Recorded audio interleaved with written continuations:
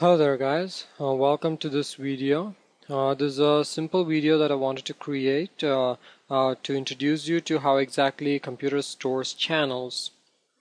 Now, when I wanted to do the Nuke video, I wanted to record everything in the software, but then I decided that images and channels, at least it's better to have a brief understanding of what exactly they are before I jump into Nuke completely and confuse you. So, for anyone of you who's actually interested in doing some advanced stuff with Nuke, then this is a video you had to concentrate on. So, to begin with, the main things that I want to cover here will be what exactly channels mean, how channels are stored in an image, what are the main kinds of channels which you want to store within an image, and then we'll talk about what is called channel sets, and then pretty much I'll go into Nuke in the next video and see how exactly all of this is used. So to begin with, I just have this image over here. So on the side here I have the Eosacro logo, and what I want to do is I'll just pick this one section over here and I'll just zoom into it, right? So if I zoom it in, you can immediately start seeing these pixels. You can see these square things which are pretty much everywhere over here. So these are what are called pixels. Let me just highlight it in black so it's easier to see. So all these edges are formed of pixels. Basically they are everywhere in the image, only wherever there is a transition it's easier to see. So now every single pixel is made of a single color. And how exactly does a computer store color information? It stores it using the subcolors or the primary colors. It tells how much amount of each color goes into it.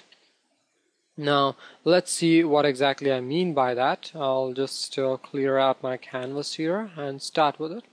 So if I want to create any color at all, basically any color that my eyes could see, I would be using the red, the green and the blue colors, and by mixing them together I can pretty much create any color I want, which I can display on a monitor now. So if I just wanted red, I'll basically use a red channel, or I'll just use the red color. If I wanted yellow, I'd mix the red and green together. If I wanted orange, I'll take the red and a very little amount of green. So it just goes along from there. You can just search up for what exactly primary additive colors are and RGB color spectrum or something on those lines to know more about it. So I'm not going to go into more detail there. So here we have these three different colors, and we have a single pixel, and we want this pixel to have some particular color.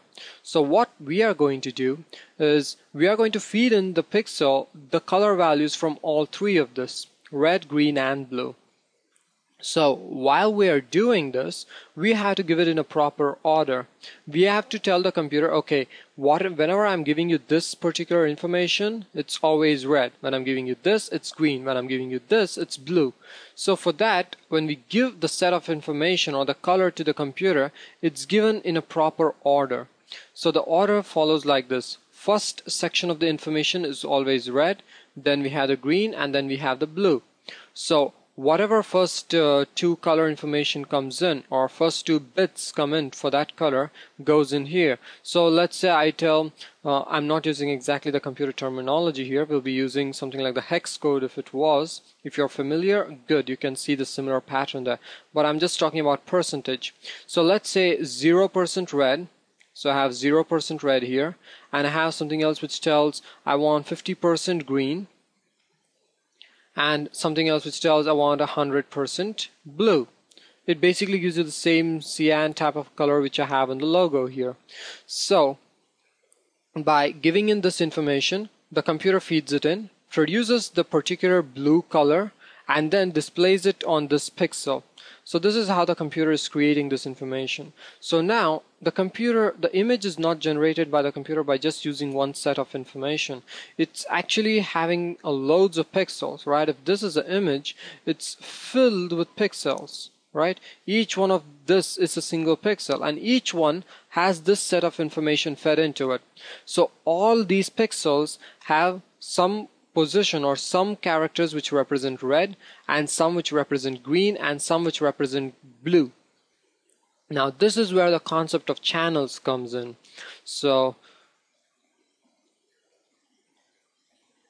channels. Whenever I ask my students or anyone what exactly this channels stand for, I usually get the response, okay, channels, that's easy, that's RGB.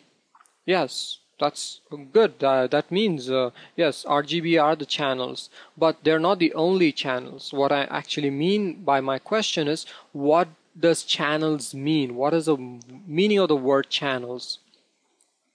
And they get confused at that time and they start giving all kinds of examples, and that's when I usually ask, take radio channels or television channels for example, and that's where they're completely blocked. So what exactly is channels? Well, channels comes in from the default word, the water channels or water gutters which we have. What it basically means that you have a path and something flows inside it. In a computer, what flows in a path is information, right? We have info which is flowing in paths. So basically we have this path in which red information is flowing, this one where green is flowing, and this one where blue is flowing.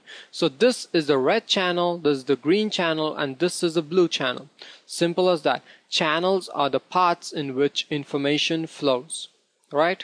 So what we just now established is we have pixels. Each pixel has some color information fed in using the primary colors R, G, and B, and because there are so much information of red, green, and blue submitted to the same pixel, each one forms its own channel or path for information, and they are all combined to create the final image.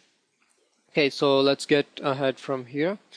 By default, when we are working with images or anything else, R, G, and B channels are what we usually see. Alright, these are the visible channels, but these days most of you have worked with image formats like PNG or Targa, TIFFs or anything, but PNG is quite popular, and you know that it has a separate channel and it's called the alpha channel. So alpha channel actually gives you the opacity of the image, or it can actually stand for anything, but by default we use it for transparency mapping. So alpha channel can give you the opacity of any image. Wherever we have 100% alpha, it basically means the image is opaque, and where we have 0% alpha, it means the image is transparent. So we have RGB information, and we are giving in some transparency information right now. Transparency information. So now we know that, okay, we can fill in whatever amount of information we want into an image, but the problem is, what kind of information? We can't actually see it, so is there any point in loading it in? This is where image formats and everything came in. So if I start with the basics here, we have image formats like JPEG. We have so many other things, but I'll stick with this. This is a very popular format and it's been online for a very long time. So pretty much everyone has used a JPEG image these days. So a JPEG image can only store R, G, and B channels, and it has pretty much no alpha channel. There is a newer version of JPEG called J2000 or JPEG 2000 which has alpha channel and stereoscopic and all, but I don't want to get into that. So JPEG is there and it can store RGB, but whereas PNG can also store alpha channel. There are other formats like, for example, TIFF, which not only can store RGB and alpha, but it can also store multiple levels of them. It can actually take one image which has RGBA information and put another image on top of it which also has RGBA information on it, and another image on top of it again which has RGBA, and so on.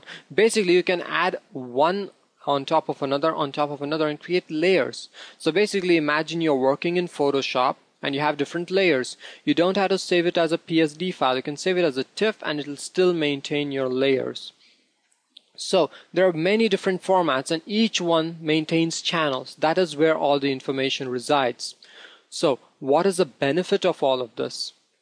Now by default our eyes are perceptible to visible light, and on a computer we use RGB to display it. But for a computer, it can't recognize what's there in the image. Let's say I have a photograph and I have a person here who's standing. Yes, that's an awesome portrait. So I have this photograph where there is this person, and I want to do some color corrections, or I want to do some brightness, contrast, blurring, whatever. I want to do something with the image. So I don't want to apply the filter on the entire image as a whole, but let's say I just want the filter to be applied only on this person, right? So what I want to do is I want to isolate only the pixels which belong to this person, and the computer cannot do it on its own. I have to feed it some information. So what I'll do is I'll create what I call a matte. So a matte is basically an alpha channel or any kind of a black and white image which basically gives you it's easier to select parts of a pixel using it, the way computers work.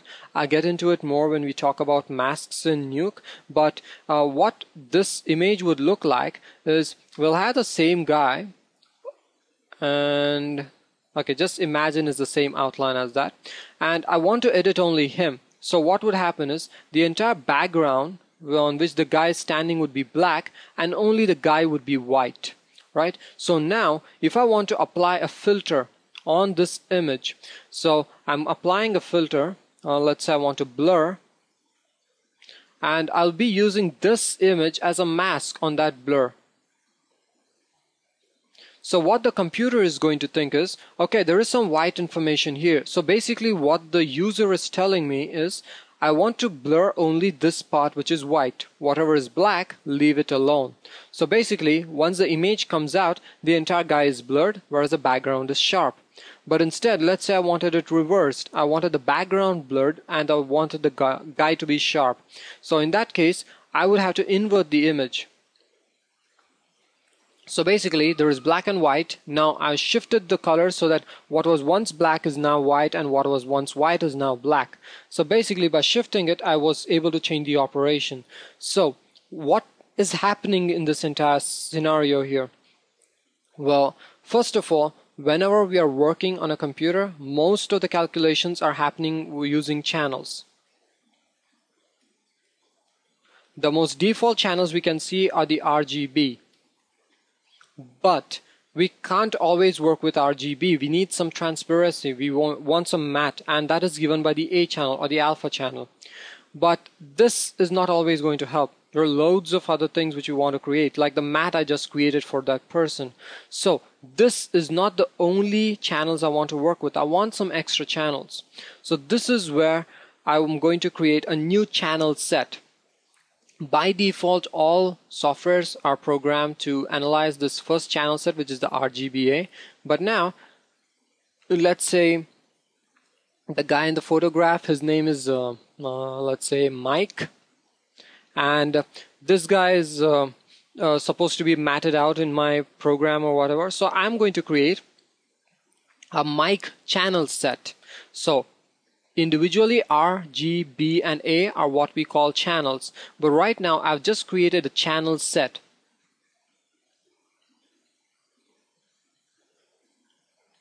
So a channel set is an actual a set of channels basically. So this mic can have additional channels inside it. So let's say I wanted Mike's hand to be separate, I wanted his body to be separate, and I wanted his head to be separate. So in such a case, what I would do is I'll take that same picture which I had of Mike, and let's say I wanted his hands to be separate. So this might be his hands. It might be in a separate channel. This is only the hand channel. I'll have another image where I only have his body, and this is a separate one. And I have another image where I have only his head, right? So when I combine all of these together, I have a mic channel set. But individually, this is the mic hand channel. This is the body, and this is the head. So I just created a new channel set which can have mic and any one of the subsets. So this is what it means. You are creating some extra channels which have extra information. It can be anything, anything at all. I'll just give you a couple of examples in a minute, but just remember, channel sets whole loads of channels inside them, and the channels can give you any information you want, right? So let's see a couple of information channels that are very useful. So majority of the times the channels are used by people who are doing VFX or past compositing, or anyone who works with OpenEXR files, or anyone who's interested basically. So first thing I want you to understand, most of the 3D packages, when you render out or the output which you get from them, are taken out not in but a single file but in several files. But it's very hard to maintain them in several files. Like, let's say I wanted Mike's hand, I wanted his body, I wanted his head separate. If I had a single image to depict each one of those different channels, then I would have loads of images. I can't actually maintain them. So instead, what I want to do is I want to have a single image which can store all these channels. I don't want to go about searching which channel I want from different images, but I want everything in a single image, but I want to load whatever channel I want. For that reason, we have an amazing format which ILM came up with, and they open sourced it. It's called the OpenEXR. So OpenEXR is a format which can store loads of channels, 100 plus. The OpenEXR can store 100 plus channels easily. So what I would do is, whatever hands are there, whatever legs are there, they go into separate channel sets, their own channels and everything, right? So if something instead is coming from a 3D program, if you're already familiar, these words might sound very familiar to you already. So you might have something like the diffuse channel. You might have something like the specular. You might have something like, let's say, shadows. And so on. So you have these different channels and you want to work with them, but you don't want to load in these loads of images. So what you would instead do is, you'll take a single file in which you are going to see the RGB information by default, but this RGB information has other information behind it which is not visible. That will be the diffuse. The diffuse channel, by the way, will have colors. So diffuse will have RGB inside it. By the way, this is the usual Nuke convention where you have the channel set followed by a dot and then the channels inside it. And all the channels which you're looking at right now are mentioned after that. So you have the diffuse channel, you have the specular. By default, if you have just white lights, you can get away with just a single channel, but it's better to have multiple channels on it just in case. Apart from that, we have shadows. And if you have a single light, usually shadows, you'll only get an alpha channel because shadows usually have a single color throughout. So depending on things, you can see here, the RGB information is what the actual image looks like. This is the image which Windows or Photoshop or After Effects, when you open the image, this is what you're seeing. But the image has actually all this information inside it, right? So in Nuke, you can target any of this information. You can pick up the diffuse, you can pick out the specular, you can pick out the shadows anytime you want. All of that is stored within each and every single pixel which is there in the image, right? So basically what we have done right now is, whenever you have an image is made of pixels, and each one of these pixels stores RGB information, and each one R, G or B are called channels. And so the default image which we usually see is called the image, the basic default image RGB channels. We don't actually have a name for it, or at least I don't think we do. So we have this RGB channel on it, and now when we go deep inside it, if you want to store more channels, I can create channel sets, and this channel set can have any number of RGB channels or whatnot. So let's see a couple of examples. I just talked about diffuse and speculars and such. So let's see what else could be there. There is something which is very important when you're doing some 3D compositing, and that is known as a depth channel. So we have something called the Z depth. So this is actually signifying how far away an object is when you compare it to the camera. So in the previous image, if I consider the same guy standing here, if I take a Z depth image of the same thing, because this guy is standing in the front, he would be white. whereas the background is in the back, so it would be black. Let's say instead that there is some kind of covering, there is something covering the screen over here which is before him, or it's actually covering him, or it's closer to the camera than the guy is. So this part would be whiter, he'll be a little bit grayish, and this place will be the darkest. This will be completely black. So in such a case, this channel is basically giving me the depth information and nothing else. It doesn't give me color, it doesn't give me anything else. So in that case, I don't need all the additional channels for this. I can just tell this is my depth channel set, and with an alpha channel inside it, right? So apart from that, what other kinds of channels can you store? You can store depth channel. Apart from that, you can store what is called a motion channel. A motion channel is what happens when an object is moving in the scene. So by default in maths or in basically any 3D program, you have this convention where x-axis is usually represented by red and y-axis is represented by green. So it follows a convention that RGB equals X, Y, and Z. So whenever an object is traveling in the X direction, it's usually given the red color, and when it's moving in the Y direction, it gets the green color. So if it's moving between the two axes, it'll get the yellow color. Don't ask me about the negative space because that's a huge problem right now. I don't want to get into it. So if an object is there in the scene and it's moving anywhere, I can easily use this convention by just giving a color to the object, and I'll know exactly which direction it's moving in, which is very useful in giving motion blur and such. So we saw the depth, we saw motion, and apart from that, we know how to create mattes. These are the most basic things we'll work with throughout in Nuke, but I'll show you along the way that you can create pretty much anything. The only other thing I would like to talk about is what is called roto. Roto is a short form of calling of the term rotoscopy or rotoscope. So the actual term rotoscope stands for merging 2 or 3 things together in the film. So basically, let's say you have a cartoon character which is merged into a live action film. That's basically rotoscopy. But when you're doing roto, these days it basically means you're creating the matte. If you have a character you want to work with, you want to blur him, you want to do something. I was talking about having a black and white image where the character was white and the background was black so that you can only edit him. That is what roto stands for. So you take an entire sequence of images.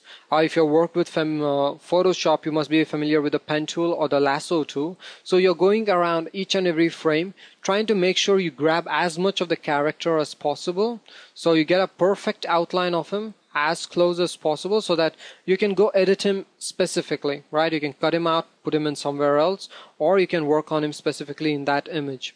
So basically, roto is the job which you do when you're trying to get this, and that is one of the easiest ways of creating an alpha channel or creating basically a matte. And you can pretty much create any channel you want if you can just roto or start masking stuff out, or you can even create whatever images you want using Photoshop, right? Okay, so for the final note on this video, I kind of went over the mark which I had. I'll probably split this video or not. So now, the main things we understood: any image we take stores information using channels, and what we want to do is manipulate these channels. So the most default channels we can see are the RGB, A, which is always there, and then when we are working with additional channels, what we do is we create a channel set. And once we have created the channel set, we can nest in whatever channels we want. It could be RGBA, it could be ABCD. It could be anything you want. You don't have to worry about the naming convention there. Just make sure you remember the names, right? So by default, image format like OpenEXR, I haven't actually pushed the limit of it till now, but I guess it can store somewhere around 120 plus channels, the OpenEXR format. As far as I know, the original EXR can store lots more than that. Now, when we are working with Nuke, it is very, very good at handling these channels. If you go through the previous video on the user interface, the viewer, you can see there is a specific tab just to work with channels. So whenever you are merging images together, like you take two images together and put them and create a final composite, you're just merging channels together. Or whether if you're doing some color corrections, you're actually changing channels. You're manipulating channels all the time. So that is the reason it's very important to understand this. So anyway, I don't want to bore you anymore. It's already 25 minutes. So I hope you understood whatever I was talking about. Channels are very important to understand. They're the path in which information flows, and that is what the computer manipulates. If you have any doubts, or I guess this video was quite confusing and fast, whatever your suggestions, let me know. If you want, I'll also recreate this video in a better format, or probably put in more data into it if you think I just gave too less. So let's see. Give me your feedback and I'll see you next. So I hope it was useful, and goodbye.